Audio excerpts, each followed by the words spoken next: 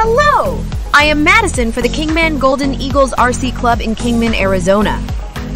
So, if you remember the last time we watched Jim cranking on this Corsair's prop, that engine never did start. He worked on it for like almost an hour and wore out his arm, but he never did get that thing to run.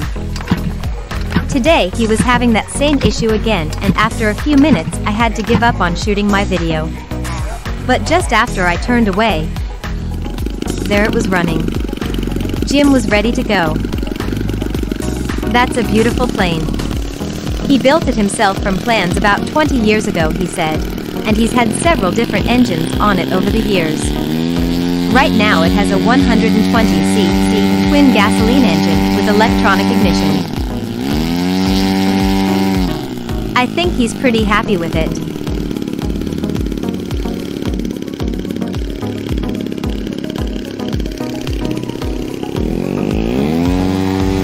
You know how pilots are. He's still playing with his engine a little bit, but he'll be ready soon. Jim's waiting for takeoff clearance. And he's good to go!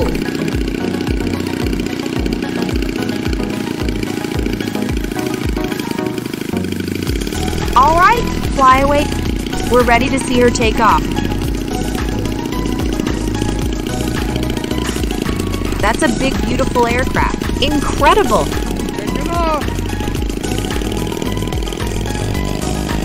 There she goes. Whoa, right rudder? Whoa, look at that thing.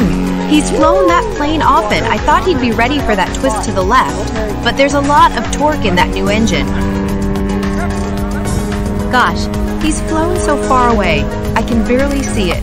I know it's out there. I can hear the engine roaring. Okay. Yeah, look at that thing. Beautiful. Just awesome.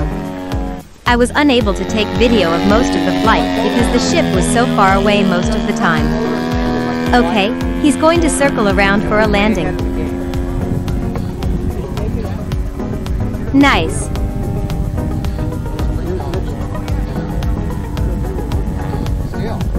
People are telling him that he's coming in with the wind. He's going to have the wind behind him if he comes in from that side. I don't know if that's going to be an issue. It's only a very light breeze, and Jim figures that his Corsair is so fast and so heavy that it won't matter.